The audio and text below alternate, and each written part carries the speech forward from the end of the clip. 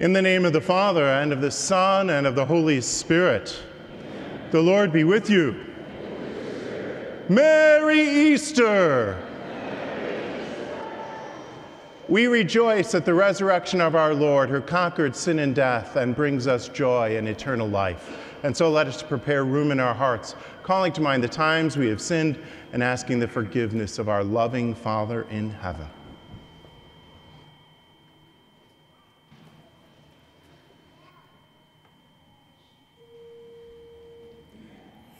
Said to heal the contrite of heart, Kyrie eleison. Kyrie eleison. You came to call sinners, Christe eleison. Christe eleison. You are seated at the right hand of the Father to intercede for us. Kyrie eleison. Kyrie eleison.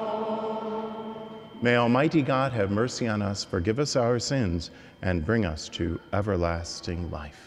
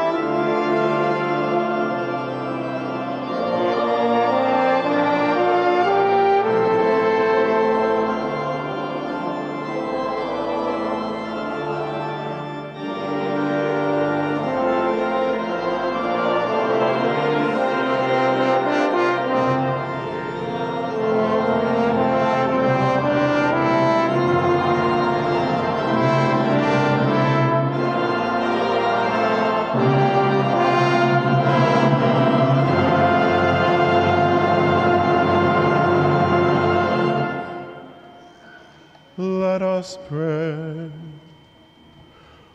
O God, who on this day through your only begotten Son have conquered death and unlocked for us the path to eternity, grant, we pray, that we who keep the solemnity of the Lord's resurrection may, through the renewal brought by your Spirit, rise up in the light of life.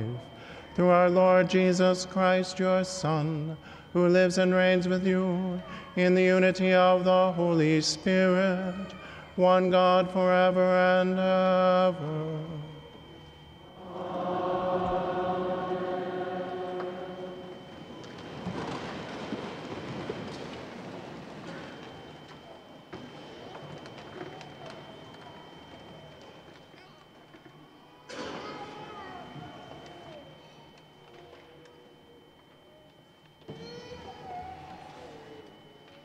A reading from the Acts of the Apostles.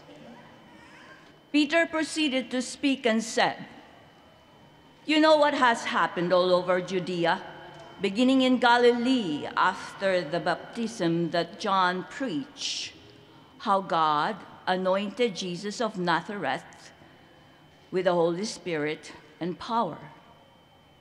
He went about doing good and healing all those oppressed by the devil, for God was with him. We are witnesses of all that he did, both in the country of the Jews and in Jerusalem. They put him to death by hanging him on a tree. This man God raised on the third day and granted that he be visible, not to all the people, but to us, the witnesses chosen by God in advance, who ate and drank with him after he rose from the dead. He commissioned us to preach to the people and testify that he is the one appointed by God as judge of the living and the dead.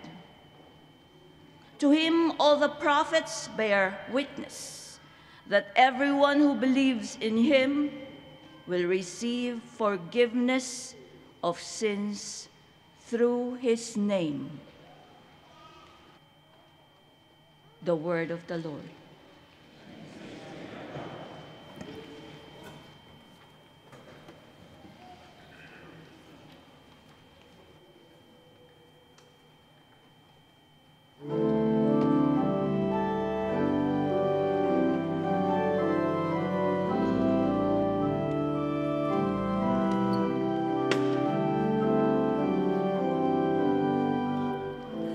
This is the day the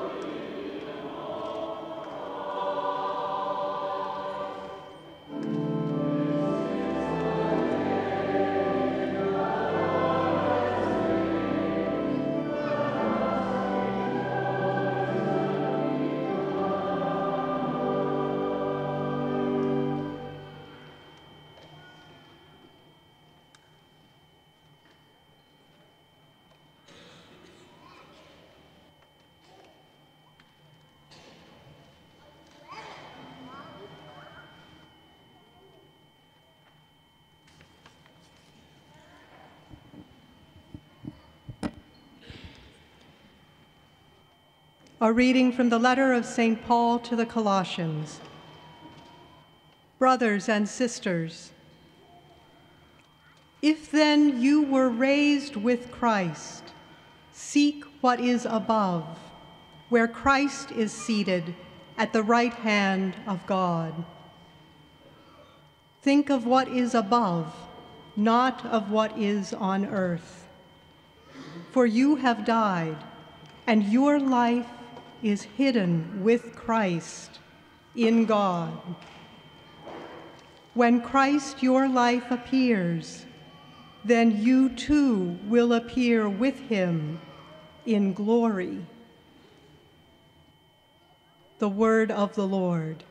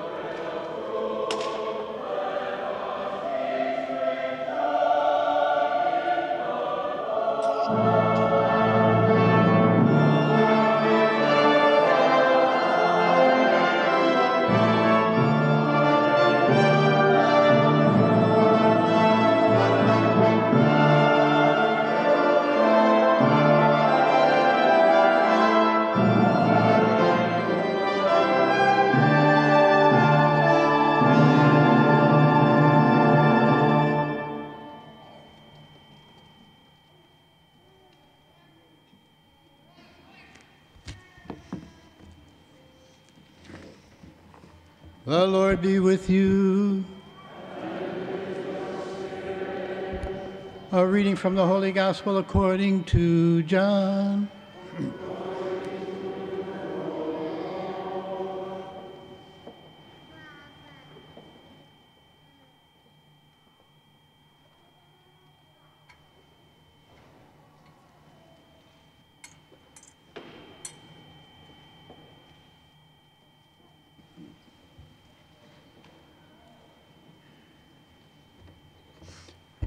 On the first day of the week, Mary of Magdala came to the tomb early in the morning while it was still dark and saw the stone removed from the tomb.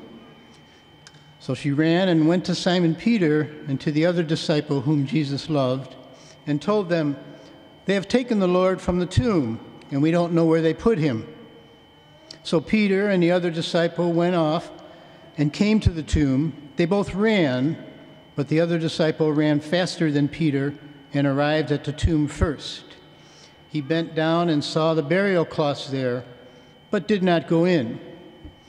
When Simon Peter arrived after him, he went into the tomb and saw the burial cloths there, and the cloth that had covered his head, not with the burial cloths, but rolled up in a separate place. Then the other disciple also went in, the one who had arrived at the tomb first, and he saw and believed. For they did not yet understand the scripture that he had to rise from the dead. The Gospel of the Lord.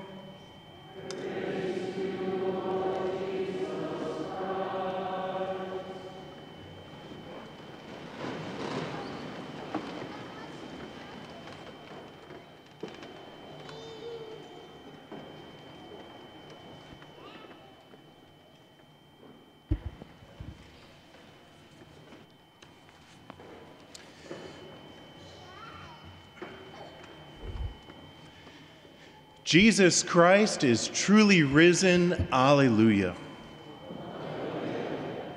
It's amazing how you can do that. Jesus rose from the dead, but the strongest believers didn't expect it, while the most skeptical prepared for it. The soldiers took Jesus' body down from the cross and laid him in his mother's arms. Then Joseph and Nicodemus took the body and laid him in the tomb.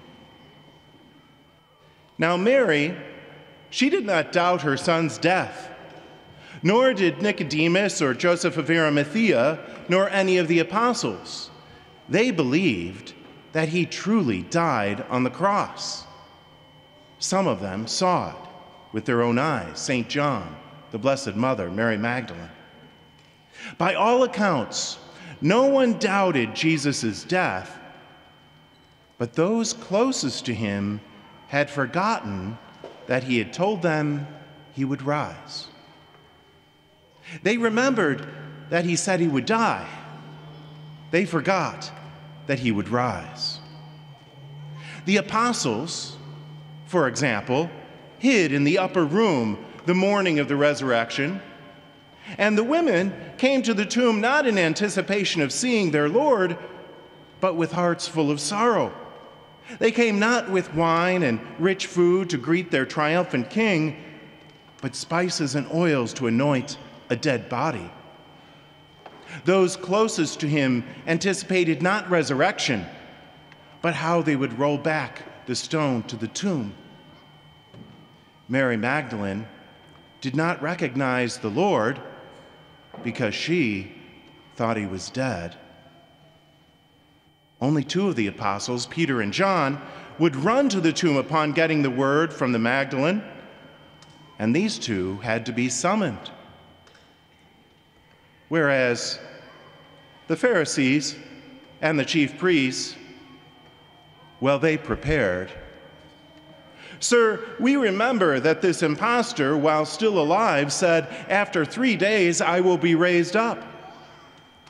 The scribes and Pharisees were so afraid, they asked Pilate to place soldiers to guard the tomb.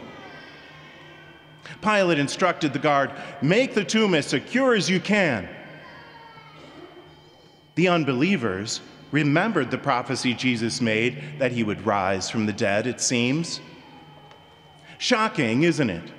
A guard for the tomb of a dead man?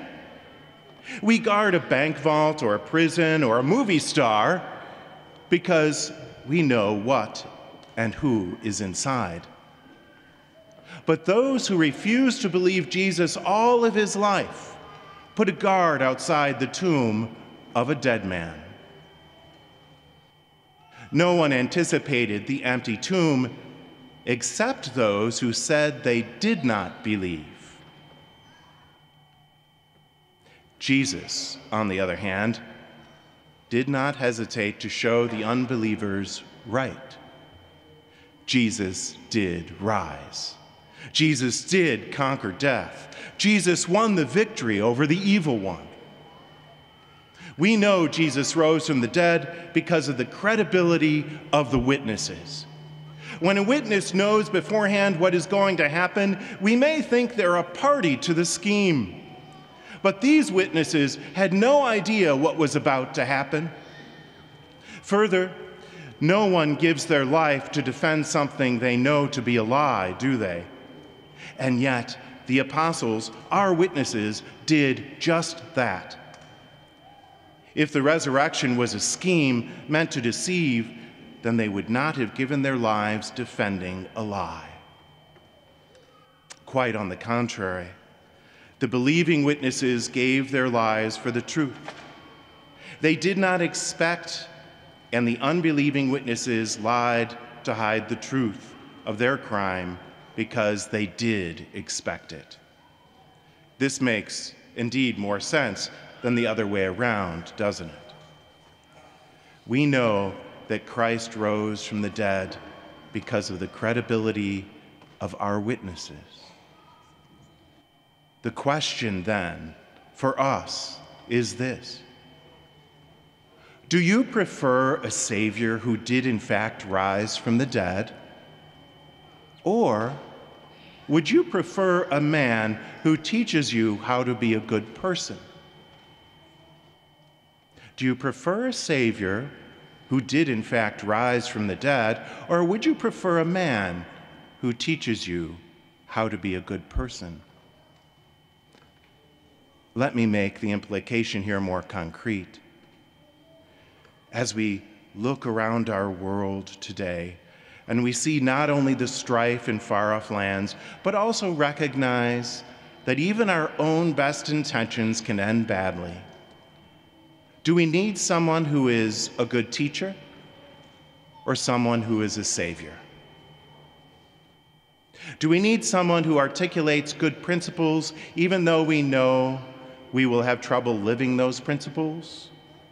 Or do we need someone who changes us from the inside out so that we can live those principles?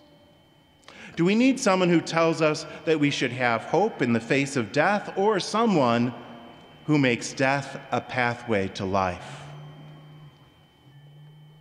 Both are good things, but one far transcends the other, doesn't it? When you hold the hand of your beloved as they leave this world, do you want someone speaking beautiful platitudes to you, or someone giving your beloved eternal life and eternal joy? The latter is the person we have in Jesus Christ. Indeed, a very fine teacher, but more importantly, a Savior and the Son of God. My friends, the evil of this world hits close to home, and this evil is what our Lord took upon himself on the cross, buried with him in the tomb so that life and joy might come out of the tomb. Hence, let us look beyond the immediate to the eternal. The resurrection challenges us to believe what our faith teaches is real, concrete, divine, eternal, and transcendent. Some people would call this formality. I call it serious life and death reality. And I think what we want our children to know about Jesus Christ is that he is real. We want them to know that what Jesus Christ teaches in his church matters more than anything else in the world, because it is the most real thing in life. Because it is real, and because it is so serious, what our Lord teaches us about himself and our lives, in fact, is not our opinion. The truth of Jesus Christ and his church is not a human construct. This life or death truth is given to us by the one who loves us more than any other, the one who created us, knit us together in our mother's womb. In him we need not be afraid. Our Catholic faith is not just spiritual, it is real and concrete and true. Indeed, when we celebrate the sacraments, God truly speaks to us in his word. And then Christ comes to us in the flesh in reality. When we baptize a baby, we don't just say the words of our Lord, I baptize you in the name of the Father and of the Son and of the Holy Spirit. No, not just that. No, water is poured over the child's head and Christ comes to dwell within her. When we absolve the sins of someone who is dying, we don't do it virtually through the internet. The priest must be in the presence of the individual who is in need of Christ's forgiveness. And it is Christ who forgives them. Real Christ. When we celebrate this Eucharist as we do today, we don't only get a good feeling from a song we like. Our Lord is made truly present on the altar and truly and physically gives himself to us. Our faith goes beyond what we see and touch, no doubt, but God acts concretely in the here and now, too. And so God is not absent. He is acting right now, truly and in reality. Our hope is real. Jesus Christ does not simply teach us an important lesson. He transforms death and evil into life and joy. He takes the deepest struggle and turns it into a path to redemption. The lesson of Easter is of a real Lord who invites us into a saving relationship of love. Alleluia.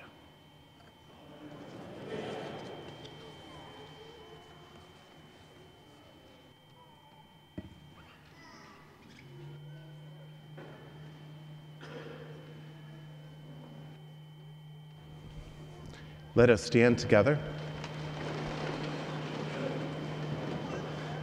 My dear brothers and sisters, through the Paschal mystery, we have been buried with Christ in baptism so that we may walk with him in newness of life.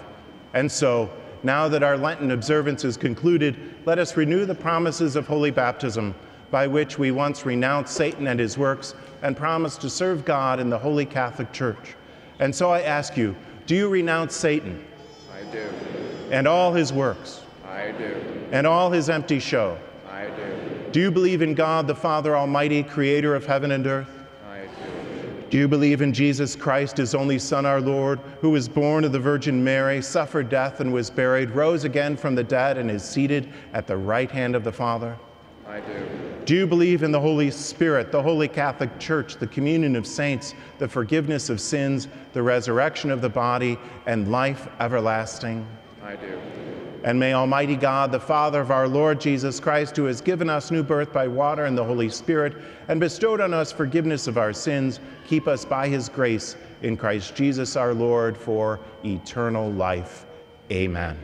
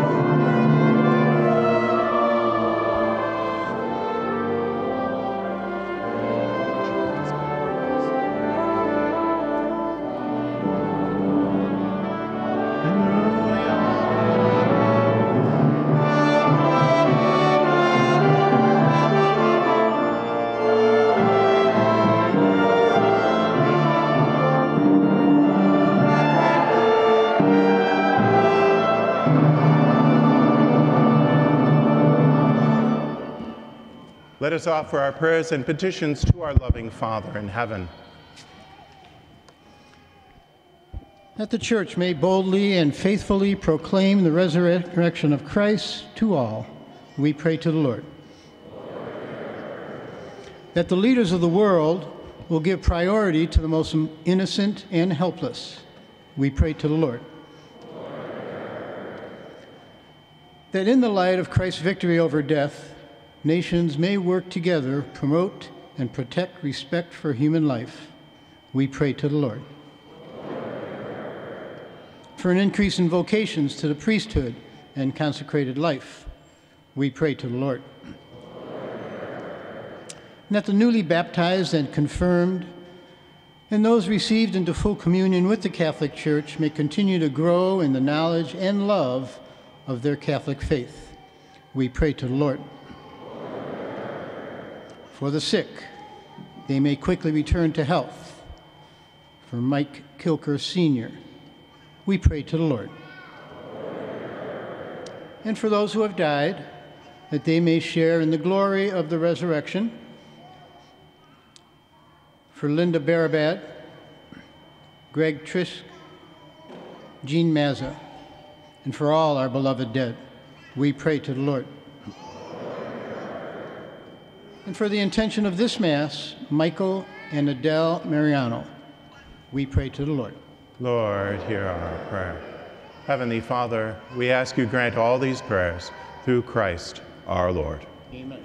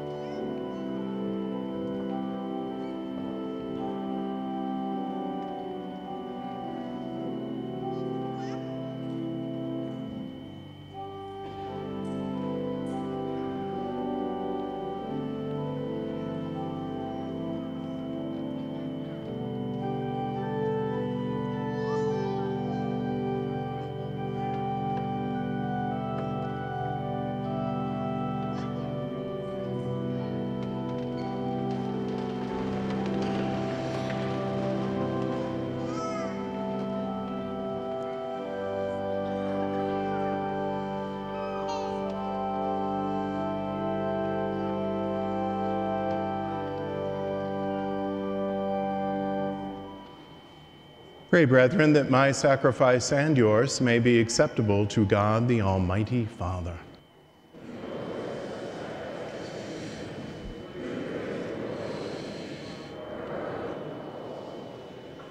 Accept, we ask, O Lord, the prayers of your people with the sacrificial offerings, that what has begun in paschal mysteries may, by the working of your power, bring us to the healing of eternity, through Christ our Lord.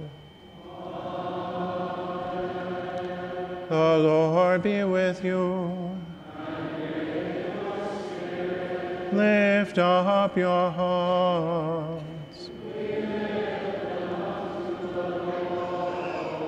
Let us give thanks to the Lord our God. It is truly right and just, our duty and our salvation, at all times to acclaim you, O Lord, but on this day, above all to laud you yet more gloriously, when Christ our Passover has been sacrificed. For he is the true Lamb, who has taken away the sins of the world. By dying he has destroyed our death, and by rising restored our life. Therefore, overcome with paschal joy, every land, every people exalts in your praise. And even the heavenly powers with the angelic hosts sing together the unending hymn of your glory as they acclaim.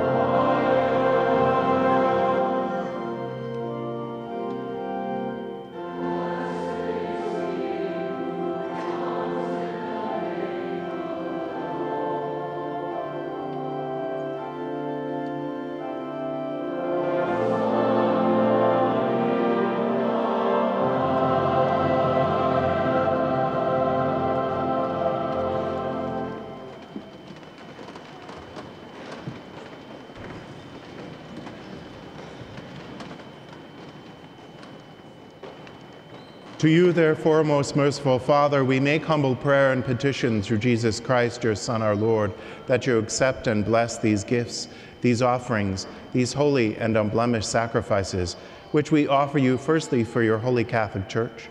Be pleased to grant her peace, to guard, unite, and govern her throughout the whole world. Together with your servant Francis, our Pope, and Ronald, our Bishop, and all those who, holding to the truth, hand on the Catholic and Apostolic faith. Remember, Lord, your servants.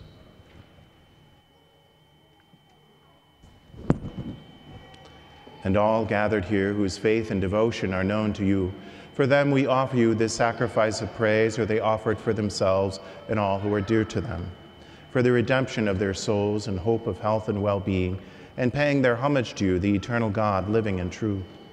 Celebrating the most sacred day of the resurrection of our Lord Jesus Christ in the flesh, and in communion with those whose memory we venerate, especially the glorious ever-Virgin Mary, Mother of our God and Lord Jesus Christ. And blessed Joseph, her spouse, your blessed apostles and martyrs, Peter and Paul, Andrew, James, John, Thomas, James, Philip, Bartholomew, Matthew, Simon, and Jude, Linus, Cletus, Clement, Sixtus, Cornelius, Cyprian, Lawrence, Chrysogonus, John and Paul, Cosmas and Damian, and all your saints. We ask that through their merits and prayers, in all things we may be defended by your protecting help. Therefore, Lord, we pray, graciously accept this oblation of our service, that of your whole family, which we make to you also for those to whom you have been pleased to give the new birth of water and the Holy Spirit, granting them forgiveness of all their sins. Order our days in your peace, and command that we be delivered from eternal damnation and counted among the flock of those you have chosen. Be pleased, O God, we pray, to bless, acknowledge, and approve this offering in every respect. Make it spiritual and acceptable, so that it may become for us the body and blood of your most beloved Son, our Lord Jesus Christ. On the day before he was to suffer, he took bread in his holy and venerable hands. With eyes raised to heaven, to you, O God, his almighty Father. Giving you thanks, he said the blessing, broke the bread, and gave it to his disciples, saying, "Take this, all of you, and eat of it, for this is my body, which will be given up for you."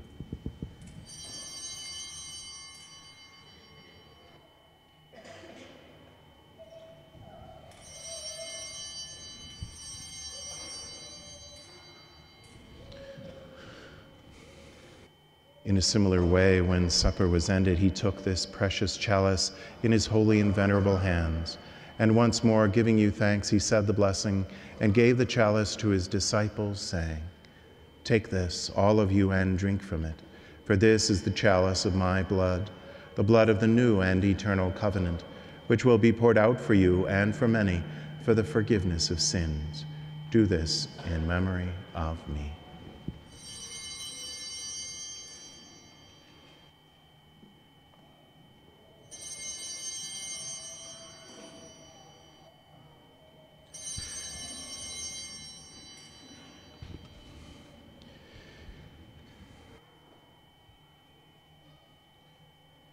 The mystery of faith.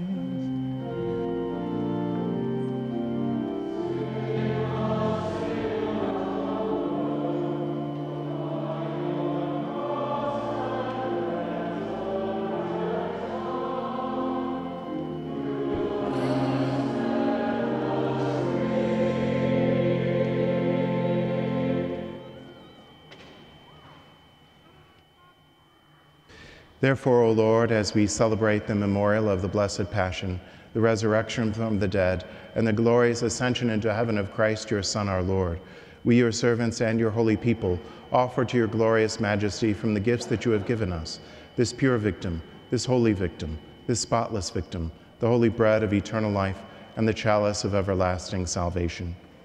Be pleased to look upon these offerings with a serene and kindly countenance, and to accept them as once you are pleased to accept the gifts of your servant Abel the just, the sacrifice of Abraham our father in faith, and the offering of your high priest Melchizedek, a holy sacrifice, a spotless victim. In humble prayer, we ask you, Almighty God, command that these gifts be borne by the hands of your holy angel to your altar on high, in the sight of your divine majesty, so that all of us, who through this participation at the altar receive the most holy body and blood of your Son, may be filled with every grace and heavenly blessing.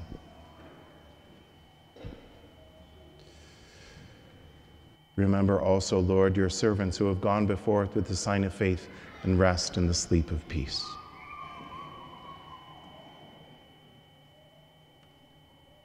Grant them, O Lord, we pray, and all who sleep in Christ, a place of refreshment, light, and peace. To us also, your servants, who, though sinners, hope in your abundant mercies, graciously grant some share in fellowship with your holy apostles and martyrs, with John the Baptist, Stephen, Matthias, Barnabas, Ignatius, Alexander, Marcellinus, Peter, Felicity, Perpetua, Agatha, Lucy, Agnes, Cecilia, Anastasia, and all your saints. Admit us, we beseech you, into their company, not weighing our merits, but granting us your pardon through Christ our Lord, through whom you continue to make all these good things, O Lord. You sanctify them, fill them with life, bless them, and bestow them upon us. Through him and with him and in him, O God, Almighty Father, in the unity of the Holy Spirit, all glory and honor is yours forever and ever.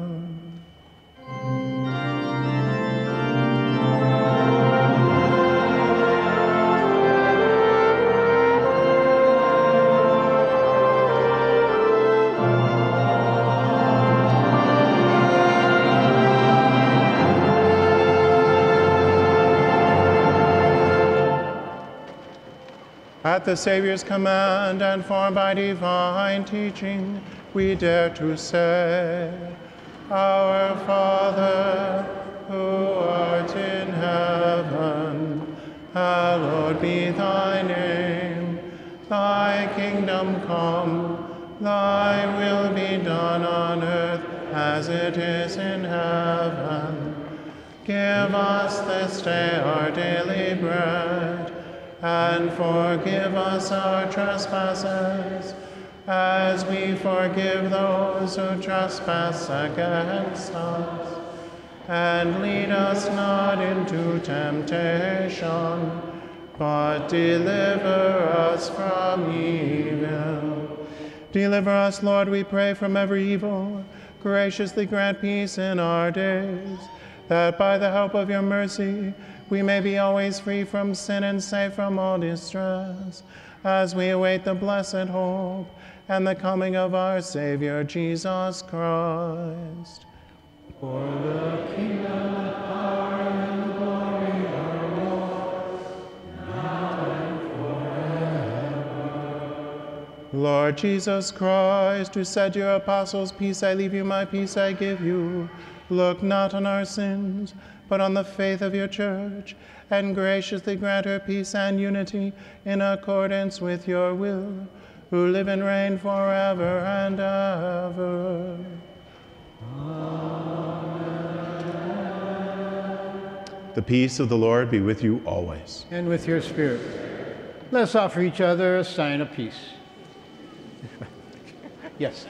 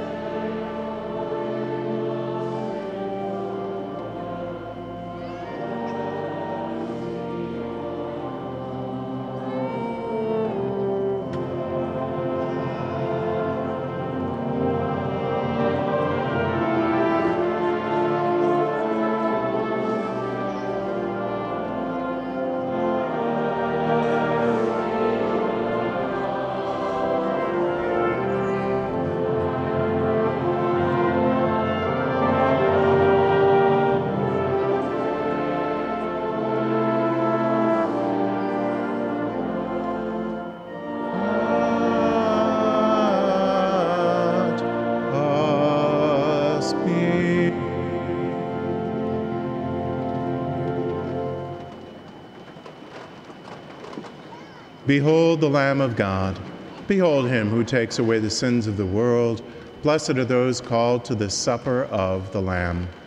Lord, I am not worthy that you should enter under my roof, but only say the word, and my soul shall be healed.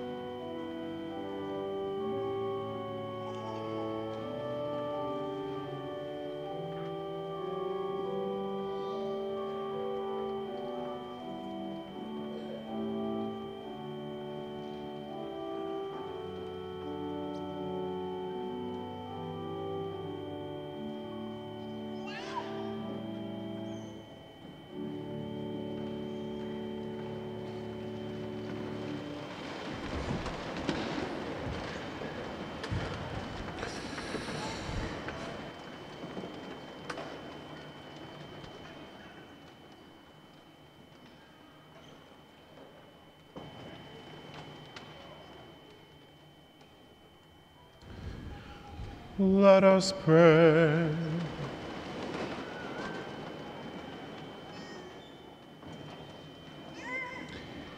Look upon your church, O God, with unfailing love and favor, so that, renewed by the paschal mysteries, she may come to the glory of the resurrection, through Christ our Lord. Amen.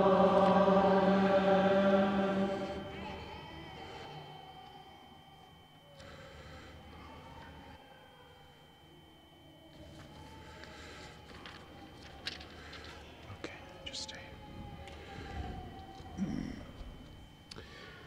Next Sunday is Divine Mercy Sunday. Confessions will be offered at 2 p.m. in church, followed by a holy hour at 3 p.m. with recitation of the Chaplet of Divine Mercy. There will be no 4 p.m. confessions next Sunday. And the priests, deacons, and staff of St. Petronille wish you a truly blessed and joyful Easter celebration. The Lord be with you. And with your spirit. Bow down for the blessing. May Almighty God bless you through today's Easter solemnity, and in his compassion defend you from every assault of sin. Amen. And may he who restores you to eternal life in the resurrection of his only begotten endow you with the prize of immortality. Amen. Now that the days of the Lord's Passion have drawn to a close, may you who celebrate the gladness of the Paschal Feast come with Christ's help and exulting in spirit to those feasts that are celebrated in eternal joy. Amen. And may the blessing of Almighty God, the Father, and the Son, and the Holy Spirit descend upon you and remain forever. Amen. Go in the peace of Christ. Alleluia. Alleluia. Thanks be to God.